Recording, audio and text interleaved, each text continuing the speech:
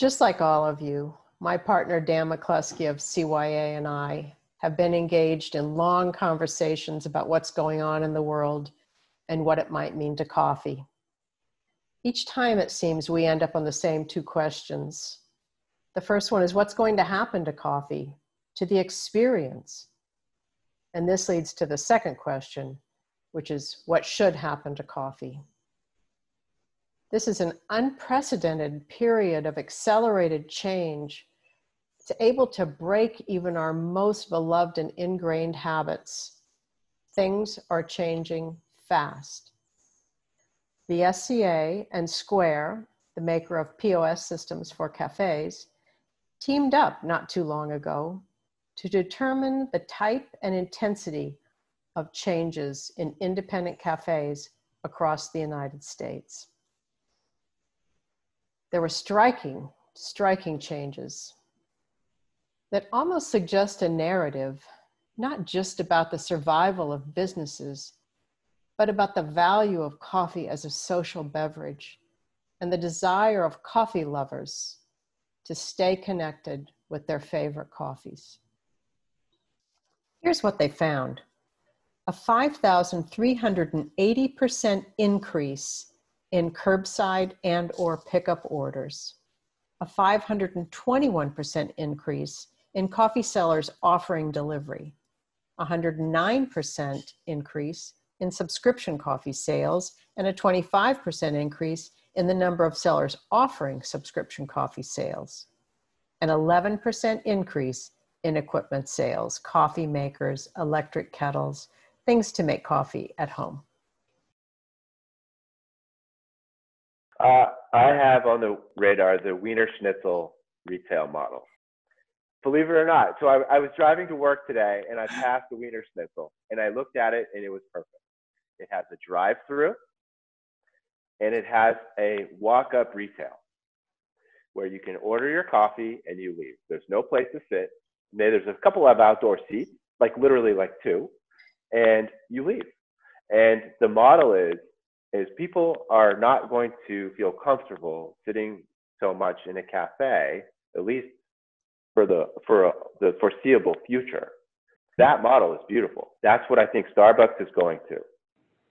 In the near term, we'll be doing a couple kind of coffee experiences. One will be more small, sort of almost kiosk style, brick and mortars, where, maybe there's, 10 people that could sort of fit standing, in there at a time.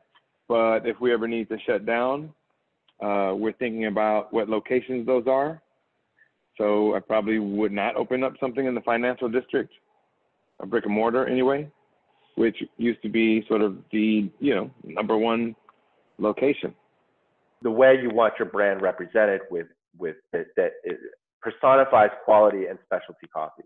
There's this correlation between the aesthetics of your location and the quality of your coffee. They think that they go together, so it's perceived that way. But with the possibility of it being shut down again, I think that we're imagining places that are more in the residential neighborhoods. And that can sort of survive with an affordable rent, and it can be a takeaway, curbside service. So I can get into a drive-through for probably maybe $150,000, which is a total game changer. So it's something that I need to get serious and start thinking about. Either way, there's going to be volume there. And I'd like to be at least on the wholesale side, on the specialty roasting side. So I am not a believer in the theory that rent kills a restaurant or a cafe. I believe it's poor operation usually kills it. Rent is one of the consistent costs that we can acknowledge and deal with. I really don't think we'll see any long-term repercussions from this pandemic when we look out at 2 or 3 years. Even from an economic standpoint, we lived through 2008, 2009, and our numbers went up. I think in talking to people and sort of looking back at that period, what we've learned is that coffee is essential, coffee is a drug, but coffee is also an affordable luxury, and it's one of the very last things that people will give up. One big part of what made Red Bay special in terms of the consumer experience, enjoying a cup of coffee at Red Bay is the vibe, is the environment, the culture, the people, and just sort of the almost electric creative energy that one has in these kind of environments. Even though this is temporary, and temporary may look like a couple more months, or it may look like a year, there is a strong desire from communities in New York, and I believe all across the country and the world, to have that social connection that only a cafe can really give. Cafes are going to reinvent themselves. If we are in a prolonged situation, I think that the technology will drive us, and the consumer demand will drive us for new and exciting developments in that realm that we don't even think about right now. We haven't even considered. I think one of the the shining bright spots that we've seen is in the way communities and cities have gotten creative to try to get cafes open.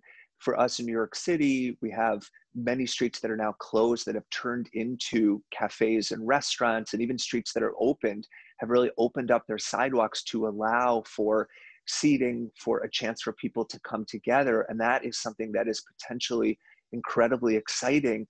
I'm hoping, and I know a lot of other cafes are hoping, that that's something that won't go away, and that we'll see that this is a much better, more interesting, community-based sort of European way to look at the cafe experience in the big picture.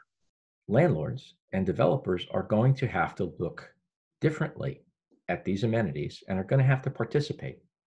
And by that, I mean, they're going to have to help build out these types of independent places. And I think that they will. And I think that the concept of rent structures is going to change, because those landlords need that amenity. And that amenity that an independent cafe brings to a project is almost immeasurable.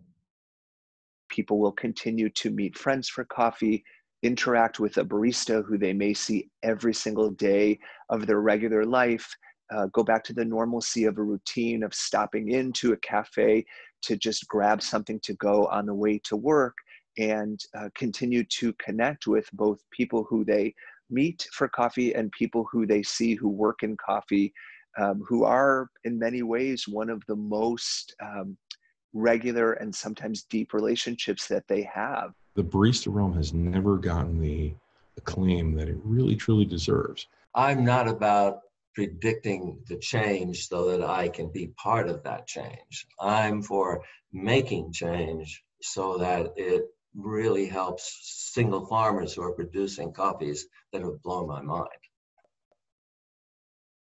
What we want to see in the future is not going to be happening until the farmers are paid a fair price for the crops. And really, until the baristas are able to receive a fair value salary and wages, and also a healthcare that they need to be able to do their work well. So the road to positive change, in my point of view, is a long way to come. That's going to be a real problem, because demand may diminish in actuality. And as that happens, the price could even fall lower than it already is. And we could be seeing levels like we saw in 2001, where that was way below the cost of production, affecting all farms. Labor, they have a huge problem in labor. So one thing is maybe some Brazilian farms and whatever, it's flat or flatter in many places, and you have mechanical harvesting. But Central America, East Africa, all of that, these are on mountainsides, requiring labor. And that labor is vanishing. And the incentive, of course, for young people is vanishing as well.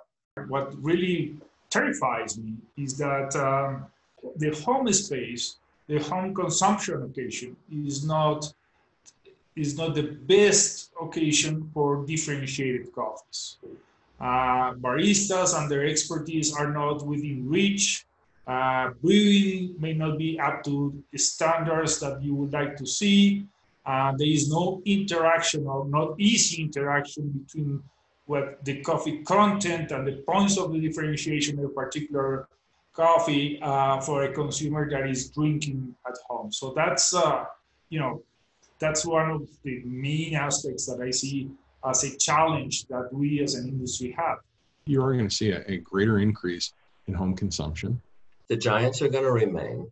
Starbucks isn't going anywhere. They may have difficulties, but I think they're here to stay.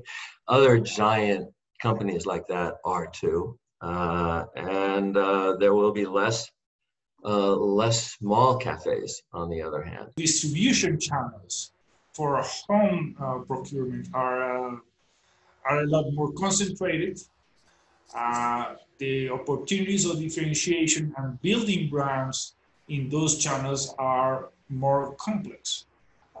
So the possible end result is that the overall average quality and differentiation of overall coffee consumption is going to decrease.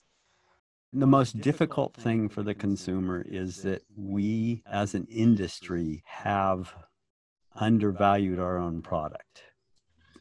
However, the consumer now is far more educated than they were 40 years ago. And the quality of coffees has continued to improve. So now we can offer coffees that the consumer understands have greater value. They may not be professional tasters, but if you give them some hints, they get it. When they understand why we're charging more coffee, they're going to be behind it. When they realize that this enables us to make sure that our growers, our providers of raw materials, are able to get a sustainable lifestyle where they can educate their children and their children will be interested in taking over the farm, that makes all the difference in the world. It starts with the farmers. If we don't take care of the farmers, nothing else we do matters because it grows from there. That's why we have folks around the globe at Origin. It's exciting to see how others have come to us and some of our retail partners who have said, we want to use our voice and our strength to talk about why sustainability matters, and not environmental sustainability alone, but also the treatment of others. But if we don't upgrade the home consumption experience with clever and interesting tactics, we may end up in a situation that is not going to help the brands, the differentiation, and it's not going to help the growers either. Yeah. We know that in 2 years' time, 2/3 of corporates expect to be making big progress on digital transformation. So any aspect of our life will be touched, and coffee is part of it. Two forces that ideally will shape the industry is creativity infused with technology, or the other way around, and new technology with big data could have the power to provide reliable esteem on the coffee market. That currently there is a little bit of fog on that, especially on fundamentals, because it's absolutely not clear about what the coffee production is, because esteem strongly differ among coffee growers, coffee traders, industry. So also to know what is the real stock level of green coffee would be very interesting, because no one's know. And also this could allow maybe growers to have a more active role.